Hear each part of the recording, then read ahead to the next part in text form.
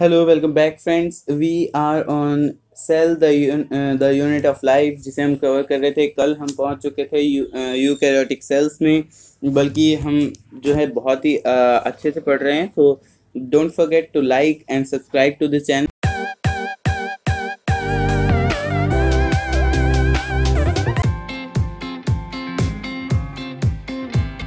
अगर आपको बाकी की 12th क्लास की या 11th की वीडियोस चाहिए, ऑल इंपॉर्टेंट डायग्राम्स मैंने कवर करा हुआ है, तो इस वीडियो की डिस्क्रिप्शन में चेक करें।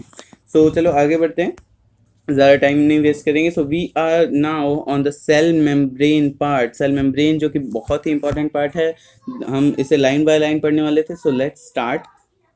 The detailed structure of the membrane was studied only after the advancement of electron microscope in 1950। आप ये ध्यान रखेंगे कि इलेक्ट्रॉन माइक्रोस्कोप का फाइनल प्रोडक्शन जो है 1950s में हुआ था। Meanwhile, chemical studies on the cell membrane, especially in human red blood cell (RBC), enabled the scientists to deduce the possible structure of the plasma membrane। ये आप ध्यान रखेंगे कि जो प्लाज्मा मेम्ब्रेन है उसका सबसे पहले स्ट्रक्चर जो पढ़ा गया था वो पढ़ा गया था आरबीसी में। Then these studies showed the cell membrane is mainly composed of lipid and proteins. The major lipids are phospholipids that are arranged in bilayer. Also, the lipids are arranged within the membrane with the polar head towards the outer side and the hydrophobic tail towards the inner side। यानी जो हमारे plasma membrane है वो एक lipid bilayer का बना हुआ है, जिसमें जो लिपिड की का पोलर हेड है, यानी जो वाटर लविंग पार्ट है वो जो आउटर साइड्स में है, और जो वाटर हीटिंग पार्ट है यानी हाइड्रोफोबिक टेल है वो जो है इनर साइड में है, ताकि वो वाटर से प्रोटेक्टेड रहे। This ensures that the non polar tail of saturated hydrocarbon is protected from aqueous medium, जैसा कि मैंने आपको समझाया।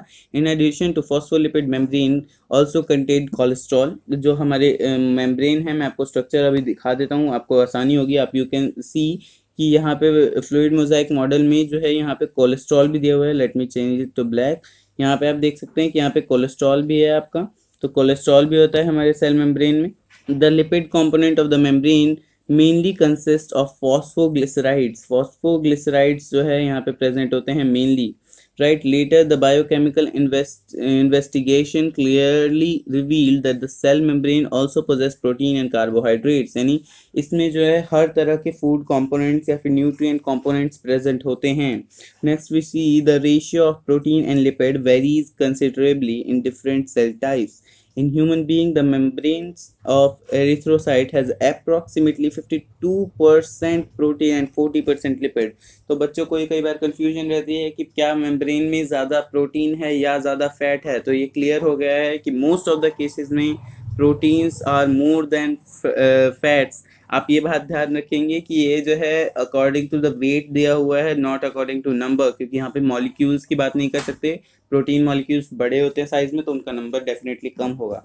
Next we have, depending on the ease of extraction, membrane proteins can be classified as integral and peripheral। जो protein membrane proteins outer side में होते हैं उनको कहते हैं पेरिफेरल, और जो कि आसानी से निकाली जा सकती है मेम्ब्रेन से। एंड जो प्रोटीन्स जो है मेम्ब्रेन के अंदर एम्बेडेड होती हैं, can not be taken out easily, उनको कहते हैं integral proteins. Next we have an improve model of the structure of cell membrane was proposed by Sengar and Nicolson. या दोनों के नाम याद रखेंगे, सेंगर एंड निकोलसन। ये जो है दोनों इंपॉर्टेंट नाम है बहुत ज़्यादा। और 1972 जो डेट है जब इनने खोज निकाला था स्ट्रक्चर ऑफ सेल मेम्ब्रेन, ठीक है। Widely accepted as fluid Mosaic model. According to this, the quasi fluid nature of lipid enables lateral movement of protein within the overall bilayer। This ability to move within the membrane is measured as its fluidity। तो इससे मतलब एक fluid जैसा structure होता है जो कि एक मोजाइक यानी एक बिखरे बिखरे से स्ट्रक्चर में पड़ा होता है, जिसके अंदर प्रोटीन्स जो है एम्बेडेड होते हैं।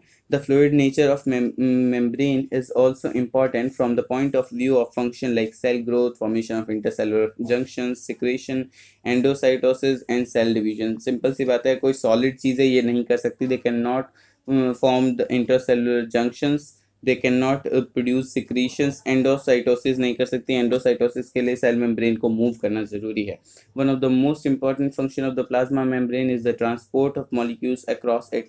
The membrane is selectively permeable to some molecules present on either side of it. यानी जो सेल मेम्ब्रेन है हमारी, उसके दोनों तरफ से ही कुछ चीज़ें आ सकती हैं और कुछ चीज़ें नहीं आ सकती हैं। Alright, next we have many molecules can move briefly across the membrane without any requirement of energy, and that is called passive transport. आपको passive transport की definition यहाँ पे दी गई है. Also, the nutrient solutes may move across the membrane by process of simple diffusion. जो neutral molecules हैं आपका, जिनके ऊपर ना कोई चार्ज नहीं है, यहाँ एसिड बेस की बात नहीं हो रही है, चार्ज की बात हो रही है, यानी ऐसे मॉलिक्यूल्स जिनके ऊपर चार्ज नहीं है वो मेम्ब्रेन के थ्रू जो है वो आसानी से पास हो सकते हैं. Next we have along the centralisation gradient, जो control along the concentration gradient, यानी कंसंट्रेशन उनका जिस तरफ होगा वो आसानी से मूव कर सकते हैं from higher concentration to lower. Water may also move across the membrane from higher to lower concentration, and movement of water by diffusion is known as osmosis. Actually सिर्फ water ही नहीं, कोई कभी भी जब solvent molecule पास करता है तो उसे osmosis कहते हैं. As the polar molecule cannot pass through the non-polar lipid bilayer, they require a carrier protein of the membrane to facilitate the transport across the membrane. ये आप आगे भी पढ़ने वाले हैं, आपको एक्टिव एंड पैसिव ट्रांसपोर्ट के बारे में पता जाएगा, जिसमें जो है पोलर मॉलिक्यूल्स जो हैं डायरेक्ट पास नहीं कर पाते तो वो कुछ प्रोटीन्स का सहारा लेते हैं. या तो ये प्रोटीन्स उन्हें फैसिलिटेटेड डिफ्यूजन देती है, या फिर इन प्रोटीन्स के थ्रू जाने के लिए भी उन्हें एनर्जी खर्च करनी पड़ती है, जिसे कहते हैं एक्टिव ट्रांसपोर्ट. और Na+K+ पंप जो है इसका एक अच्छा एग्जाम्पल दिया गया है आपको. Alright, next we have the cell wall. As you may recall, a non-living rigid structure called the cell wall form an outer covering of plasma membrane of fungi and plants. ये बात आप ध्यान रखेंगे कि फंजाई में भी होता है आपका सेल वॉल. नेक्स्ट हम सीधा यहाँ पे आएंगे. Algae have cell wall made up of cellulose, गैलेक्टेंस, mannans, minerals like calcium carbonate, while in other plants it consists of cellulose, hemicellulose, pectin and protein. आप इसको अच्छे से याद रखेंगे. This part is extremely important, कि ये जो है आपका पूरा का पूरा पार्ट बहुत ही ज़्यादा इम्पॉर्टेंट है.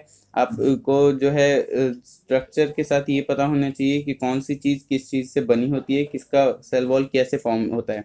The cell wall of young plant cells, the primary cell wall is capable of growth. यानी जो सेल वॉल है वो शुरुआत में डेड नहीं होती है, शुरुआत में वो ग्रो करती है, ग्रोथ करके ही सेल के चारों तरफ उसे कवर करती है, एंड देन फाइनली वो डेड हो जाती है. The middle lamella is a layer mainly of calcium pectate. ये बात आप ध्यान रखेंगे, जो मिडल लैमेला है that is formed of calcium pectate which holds और glues the different neighbouring cell together. ये क्या होता है, एक सेल है, सेल के बाद सेल मेम्ब्रेन, मेम्ब्रेन के बाद सेल वॉल, उसके बाद calcium pectate, and then next cell की cell wall, then membrane, and then cell का साइटोप्लाज्म. इस तरीके से दो सेल्स को जोड़ के रखती है. Also the cell wall and middle lamella may be ट्रांसवर्स्ड bye plasmodesmata which connects the cytoplasm of neighbouring cell. यानी दो सेल्स के बीच में कनेक्शन होना चाहिए ताकि वो अपना फूड मटेरियल एक्सचेंज कर सकें या फिर एक्सक्रीशन कर सकें. इसके लिए दो सेल्स के बीच में कई बार कनेक्शंस होते हैं जिसको कहते हैं प्लाज्मोडेस्माटा. ये मेनली प्लांट्स में पाया जाता है, बट एनिमल्स में भी sometimes it is present. We have endomembrane system. While each of the membrane organelle is distinct in terms of structure and function, many of these are considered together as an endomembrane system because their functions are coordinated. आपको पता होगा कुछ organelles जो है एक दूसरे के बिना अधूरे होते हैं. So we have here the endomembrane system includes endoplasmic reticulum, Golgi complex, lysosome and vacuole. ये सारे जो है एक दूसरे के साथ ही फॉर्म होते हैं. मैं आपको यहाँ पे क्लियर कर दूँ कि जो vacuole है और lysosome है that are actually formed with the help of endoplasmic reticulum, and Golgi complex actually उनकी पैकेजिंग Golgi complex ही करता है, राइट. जो इसमें बताया गया है कि कुछ और चीज़ें जो माइटोकॉन्ड्रिया एक्सेट्रा वो इसमें नहीं आते क्योंकि वो सेमी ऑटोनोमस या ऑटोनोमस है, वो अपना काम खुद करते हैं. Next we have the endoplasmic reticulum. Electron microscopic study of eukaryotic cells reveal the presence of network or reticulum of tiny tubular structures scattered in the cytoplasm that is called the endoplasmic reticulum. ये बात आप clearly ध्यान रखेंगे कि इसे endoplasmic reticulum इसीलिए कहते हैं क्योंकि it is like a reticulum. Reticulum यानी एक नेटवर्क जो कि पूरा का पूरा फैला होता है हमारे पूरे के पूरे सेल में, इसीलिए इसका नाम एंडोप्लाज्मिक रेटिकुलम रहा है क्योंकि ये प्लाज्मा के अंदर फैला होता है. Hence ER or endoplasmic reticulum divides the intracellular spaces into two distinct compartments. Luminal, which is inside the ER, and extraluminal, which is cytoplasm compartment, right? Next we have the ER often shows ribosome attached to their surface, उसे कहते हैं rough endoplasmic reticulum. यहाँ पे आप देख सकते हैं जो कि जिसमें राइबोसोम होते हैं, और अगर राइबोसोम एब्सेंट होते हैं तो उसे कहते हैं स्मूथ एंडोप्लाज्मिक रेटिकुलम, क्योंकि वो स्मूथ लगते हैं। जो RER यानी रफ एंडोप्लाज्मिक रेटिकुलम है प्रोटीन प्रोड्यूस करते हैं, क्योंकि राइबोसोम का काम यही होता है। और they are continuous with the outer membrane of nucleus. They are continuous with the outer membrane of the nucleus, क्योंकि जो न्यूक्लियस है वहीं से RNA फॉर्म होके आएगा, जिस RNA की प्रोसेसिंग के बाद अमीनो एसिड को जोड़ के प्रोटीन बन पाएंगे। द स्मूथ एंडोप्लाज्मिक रेटिकुलम वहीं पे प्रोटीन सिंथेसिस करता है, स्टेरॉयड हार्मोन्स और जो है SER के जो फॉर्मेशन है वही होती हैं, जो SER है वही स्टेरॉयड हार्मोन्स फॉर्म करता है। Next we can see here we have Golgi apparatus right hair. इसे गोल्जी अपैरेटस इसलिए कहा जाता है क्योंकि ये जो है साइंटिस्ट के नाम पे रखा गया है जिसने इसे ढूंढा था। Camillo Golgi in 1898 was first observed densely stained reticular structure near the nucleus, यानी न्यूक्लियस के पास जो है कुछ रेटिकुलर, जैसे कि आपका एंडोप्लाज्मिक रेटिकुलम था, ऐसा ही एक स्ट्रक्चर पाया गया था। आप वैसे भी देख सकते हैं, यहाँ पे इन दोनों का डायग्राम भी है एनसीईआरटी में। आप देख सकते हैं इन दोनों का स्ट्रक्चर कितना ज़्यादा कॉमन है, बहुत ही ज़्यादा मिलता जुलता इनका डायग्राम दिया गया है एनसीईआरटी में, right? So we have densely stained reticular structure near the nucleus. These were later named Golgi bodies after him. They consist of many flat disc-shaped sacs और cisternae। इनके आप ध्यान रखें कि एक एक सैक को या फिर एक एक पार्ट को cisternae बोलते हैं। वहीं माइटोकॉन्ड्रिया में भी आपको मिलेगा which are called crista। ये क्रिस्टा और सिस्टर्नी डिफरेंट हैं, आप इसको ध्यान रखेंगे, जो कि 0.5 micrometer to 1 micrometer in diameter होते हैं। These are stacked parallel to each other. Varied number of cisternae are present in Golgi complex. The Golgi cisternae are concentrically arranged near the nucleus with distinct convex सिस और forming. जो सिस phase होता है उसको forming phase कहते हैं, and concave trans और maturing phase. The cis and the trans phases of the organelle are entirely different but interconnected. ये दोनों एक दूसरे से जुड़े होते हैं। क्या होता है, सिस फेज में जो है पहले मटेरियल आता है, वहाँ पे अंदर जाके उसकी प्रोसेसिंग होती है, पैकेजिंग होती है, और ट्रांस फेज से जो है वेसाइकल्स एक्सेट्रा में बन के बाहर जाते हैं। The Golgi apparatus principally performs the function of packaging material to be delivered either to the intracellular targets or secreted outside the cell. Material to be packaged in the form of vesicles from the ER fuse with the cis phase of the Golgi apparatus and move towards the maturing phase. This explains why the Golgi apparatus remains too close associated with the endoplasmic reticulum. यहाँ मैं आपको खुद ही समझा देता हूँ। जो endoplasmic reticulum है वो जो है मटेरियल्स जनरली फॉर्म करता है, आपको पता है स्टेरॉयड लिपिड वो फॉर्म करता है, और प्रोटीन्स एक्सेट्रा भी वही फॉर्म करता है ER। तो वहाँ से जो मटेरियल बन के आता है बेसिकली, क्या होता है कि यहाँ पे उसकी बस पैकेजिंग एंड प्रोसेसिंग होती है, ताकि उसे फाइनली उसके प्रोडक्ट तक पहुँचाया, ताकि उसे फाइनली उसके जहाँ पे वो यूज़ होना है वहाँ पे उसे पहुँचाया जा सके, right? Next we have the lysosome. Lysosome is really important part, और जितना इसमें दिया हुआ है शायद क्वेश्चन उससे डबल आए। Yes, that's really true. These are membrane-bound vesicle structure formed by the process of packaging in the Golgi apparatus. मैंने आपको पहले बताया था। The isolated lysosomal vesicles have been found to be very rich in almost all types of hydrolytic enzymes like lipase, protease, carbohydrate। यानी एक ऐसा vesicle है जिसके अंदर हर टाइप के जो हाइड्रोलिटिक एंजाइम्स प्रेजेंट होते हैं। अब हाइड्रोलिटिक एंजाइम्स अगर प्रेजेंट होंगे तो ये एंजाइम्स क्या करेंगे, ये एंजाइम्स अगर बाहर आ गए मेम्ब्रेन से, तो ये जो है सेल के अंदर प्रेजेंट जितनी भी चीज़ें हैं, क्योंकि इनके अंदर लाइपेजेस है तो ये लिपिड पार्ट को भी, इनके अंदर आप देख सकते हैं लाइपेजेस है तो ये लिपिड पार्ट को भी डिजोल्व कर देंगे, प्रोटीएजेस है तो ये प्रोटीन को भी डाइजेस्ट कर सकते हैं, इनके पास कार्बोहाइड्रेटेज है तो कार्बोहाइड्रेट्स की भी सारी चीज़ें डिजोल्व कर सकते हैं, ये पूरे के पूरे सेल को डिस्ट्रॉय कर सकते हैं। So these enzymes are capable of digesting carbohydrate, protein, lipid and nucleic acid.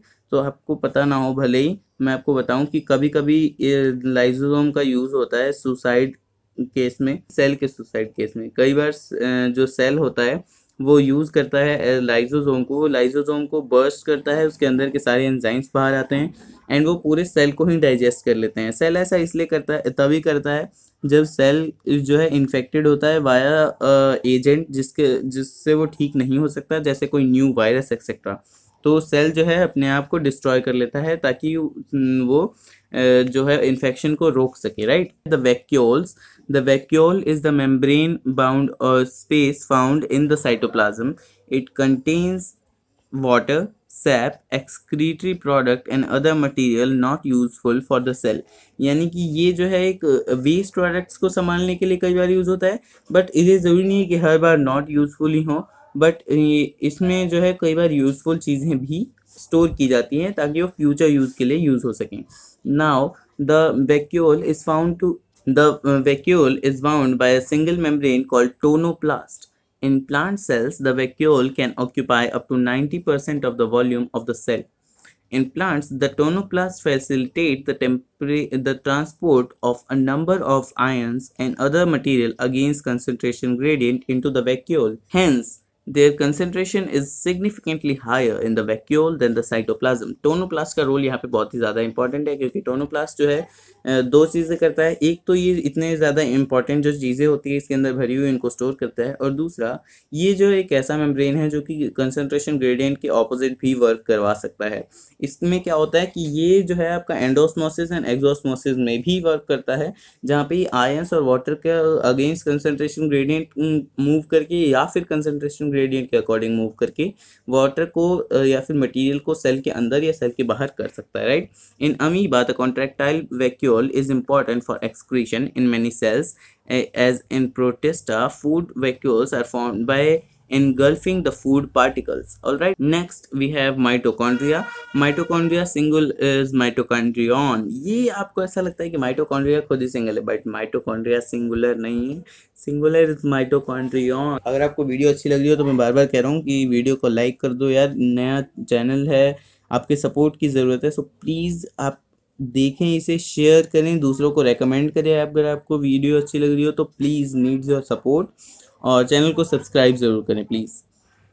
Next we have, unless specifically stained, are not easily visible under the microscope। The number of mitochondria per cell is variable depending on the physiological activity of the cell. मैं आपको सीधा सीधा बताऊं, mitochondria जो एक sausage shaped या फिर आप कह सकते हैं पाई शेप्ड एक ऑर्गेनल है, जिसकी जो डायमेंशंस है वो डायमीटर होता है 0.2 से लेके 1 माइक्रोमीटर, एवरेज जो है 0.5 माइक्रोमीटर, और लेंथ जो है 1 से लेके 4 माइक्रोमीटर होता है। तो ये एक ऐसा ऑर्गन है जिसको डायरेक्टली अगर स्पेसिफिकली स्टेन ना किया जाए, ऐसा स्टेन ना यूज़ किया जाए जो कि माइटोकॉन्ड्रिया को स्टेन करने के लिए बना है, तो इसको स्टेन करना बहुत ही मुश्किल होता है। और एक चीज़ है कि एक जो माइटोकॉन्ड्रिया है वो डबल मेम्ब्रेन बाउंड ऑर्गेनल है। यहाँ पे आपको मैं दिखाऊँ, माइटोकॉन्ड्रिया का स्ट्रक्चर आपने देखा ही होगा पहले एनसीईआरटी में। मैं एक और बात ध्यान से आपको बता रहा हूँ कि सिर्फ वीडियो देखने से कुछ नहीं होता, you will have to read the NCERT multiple times. कम से कम एनसीईआरटी को 2-3 बार रीड करें एंड इस वीडियो को वॉच लेटर में सेव करें, ताकि आप इसे भी 2-3 बार देख सकें, तभी आपका कुछ अब इसे रिवीजन पक्का हो सकता है। This is a double membrane bound structure with outer membrane and inner membrane dividing the lumen into two aqueous compartments, the outer compartment and the inner compartment। The inner compartment is filled with a dense homogeneous substance called the matrix। matrix substance को कहते हैं जो किसी भी दूसरे package के अंदर बंद हो। इसमें क्या होता है कि ये जो मैंने आपको बताया था कि जो इनर मेम्ब्रेन होती है वो कुछ फोल्डिंग्स बनाती है, जो कि जिसे कहते हैं क्रिस्टा। यहाँ पे मैंने आपको बताया था ये होते हैं क्रिस्टा, जो एंडोप्लाज्मिक रेटिकुलम जो गोल्जी में थे वो थे सिस्टर्नी। ऑल राइट, ऑल्सो जो mitochondria are the site of aerobic respiration, they produce cellular energy in the form of ATP, hence they are called power house of the cell. ये तो आप class 10 से पढ़ते आए हैं कि mitochondria are the power house of the cell. The matrix also possesses single circular DNA molecule, a few RNA molecules, ribosome. मतलब इसमें सब कुछ वो होता है जो कि इससे खुद का प्रोटीन और एनर्जी सिंथेसाइज कर सके। The component required for the synthesis of protein, right. इसीलिए इसे कहते हैं सेमी ऑटोनोमस बॉडी, यानी अपना मेटाबॉलिज्म ही खुद चला सकता है। Next we have the mitochondria divide by fission. ये आपको ध्यान रखना है कि जब सेल डिवीजन होता है तो हमें ऑर्गेनल भी तो और चाहिए, तो ऑर्गेनल्स को भी डिवाइड होना पड़ेगा। तो ये ऑर्गेनल्स जो हैं डिवाइड होते हैं bye fission. Most of the organelles जो हैं फिजन के थ्रू ही डिवाइड होते हैं, जैसे कि प्लास्टिड भी। We have plastid right here. Plastids are found in all plant cell and in euglenoid. These are easily observed under the microscope as they are large. They bear some specific pigments, thus imparting specific color to the plant. Based on the type of pigment, plastids can be classified into chloroplast, chromoplast and leucoplast. इसको मैं अगर directly explain करूँ तो जो हमारा एक minute, इसको अगर मैं डायरेक्टली एक्सप्लेन करूँ तो जो the chloroplast contains chlorophyll and carotenoid pigments which are responsible for trapping light energy essential for photosynthesis. So जो हमारा क्लोरोप्लास्ट है that is mainly involve in photosynthesis. In chromoplast fat soluble carotenoid pigments like carotene, xanthophyll and other molecules are present। ये जो है mainly colour के लिए responsible होते हैं। जो हमारा क्रोमोप्लास्ट है उसमें बहुत तरह के कलर्स प्रेजेंट होते हैं। तो ये बहुत तरह के कलर्स प्रेजेंट होने का मतलब है कि ये जो है वो कलर के लिए रिस्पॉन्सिबल होते हैं। आपने देखा होगा कई प्लांट्स में जो है कलरफुल लीव्स भी होती हैं, ठीक है। तो लीव्स के कलरफुल होने में, रेड, पिंक, येलो होने में जो हाथ होता है वो होता है क्रोमोप्लास्ट का। We have last the leucoplast are the colourless plasmids of varied shape and sizes which store nutrients. यानी ये एक ऐसा प्लास्टिड है जो कि फूड स्टोर करने के लिए यूज होता है, ना कि आपका कोई भी फंक्शन दूसरा यानी कि कलर एक्सेट्रा प्रोड्यूस करने के लिए। जो हमारा फर्स्ट है यानी कि अमाइलोप्लास्ट है दैट स्टोर्स कार्बोहाइड्रेट, स्टार्च, जैसे कि पोटैटो में होता है। एलियोप्लास्ट होता है विच स्टोर ऑयल एंड फैट, जबकि आप देखेंगे यहाँ पे जो एल्यूरोप्लास्ट होता है वो स्टोर करता है प्रोटीन। यानी जो हमारा ल्यूकोप्लास्ट है वो जो है हर तरह का फूड मटेरियल स्टोर करता है। फाइनली हम पहुंच चुके हैं फिगर 8.8 तक। आप देख सकते हैं हमने बहुत सारा कवर कर लिया है ऑलरेडी। हम 11 पेजेस तक पढ़ चुके हैं इस चैप्टर के। हमारे सिर्फ 5 और पेजेस बचे हैं जो कि मैं चाहूँगा कि आप नेक्स्ट वीडियो में देखें, क्योंकि वीडियो ज़्यादा लंबी हो जाएगी, आप भी बोर हो जाएंगे पढ़ते पढ़ते। क्योंकि वीडियो देखना ज़्यादा देर तक मैं नहीं समझता कि ज़्यादा सही है। आप इस वीडियो को थोड़ी थोड़ी दिन बाद या फिर थोड़ी देर बाद देखें, इसको वॉच लेटर में सेव कर लें। और अगर आपको अच्छा लगे तो लाइक, शेयर एंड सब्सक्राइब ज़रूर करें। शेयर करना मेरे लिए बहुत ज़्यादा इंपॉर्टेंट है, क्योंकि एक नया चैनल है। अगर आप ये वीडियो दूसरों को रिकमेंड करते हैं तो मुझे भी कुछ सपोर्ट मिलेगा और आपके लिए मैं और बेटर वीडियोस बना सकूंगा, जिसमें मैं और अच्छे से आपको एक्सप्लेन कर रहा हूँ डिफरेंट चैप्टर्स। मैं क्लास 12 तक कंप्लीट करूँगा, एक एक चैप्टर कर पाऊँगा, बट ये सब तभी हो पाएगा जब आपका सपोर्ट होगा। आप इस वीडियो को लाइक, शेयर एंड सब्सक्राइब देंगे। Thank you very much.